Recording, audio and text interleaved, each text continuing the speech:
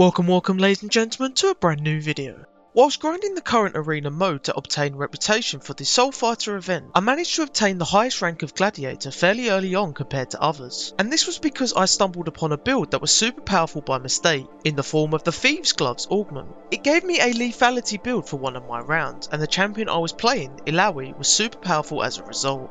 So I tried it again, over and over to see if it was plausible as a build for Illaoi in this mode. Turns out it was super strong, and this is how you're going to play it. Best partnered with either a Morgana or a Zyra, or just as good solo most of the time. Understanding Illaoi is a good starting point. The primary source of your damage revolves around your E, as this is your main ability to summon tentacles you need to do big amounts of damage. Killing the soul is important if you can, as it guarantees you 2 tentacles to spawn in the area. Partnering this with your ultimate and nearby enemy champions is a massive part of your damage also. Now I wanted to make this video because the augments can be quite challenging to work out which ones to take, but with this build it's pretty straightforward which ones to look out for. For Prismatic, Goliath is the standout option, making you more tanky but also increasing your adaptive damage. This augment is pretty key to the overall build, as you won't be getting much HP from other sources. The other augments you want to look out for are Infernal Soul, Executioners, the Brutalizer, and Thread the Needle. If you are unable to find these, augments such as Mad Scientist and Ultimate Revolution for prismatic augments are just as good, and any damage related augment on the lesser ones will have to do. The items are as follows. Start with Guardian's Dirk.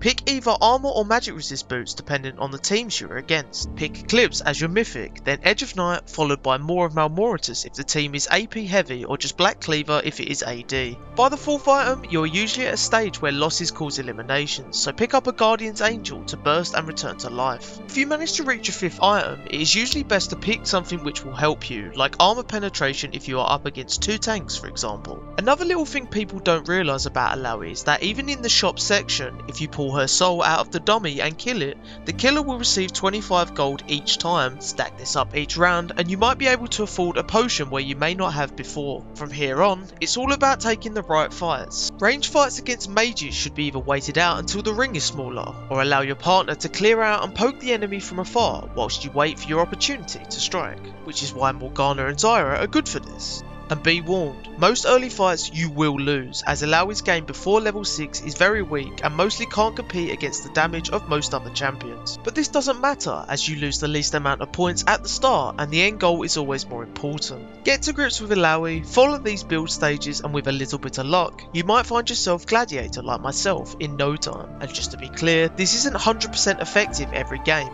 as different comps and champs like Kindred and Taric do make life very hard as Illaoi due to the invulnerability of their ultimate. But overall, she's solid to get you to a good state most games. I recommend trying this out for yourself, and she is very rarely banned, which is always a bonus, at least on my server she doesn't. I'm just going to finish the video with my duos play against Jax, which one's the game, because I'm well aware that it takes a team and not just a solo player to win this mode. Thank you for watching. If you enjoyed videos like this, let me know. Like and subscribe if you are new around here.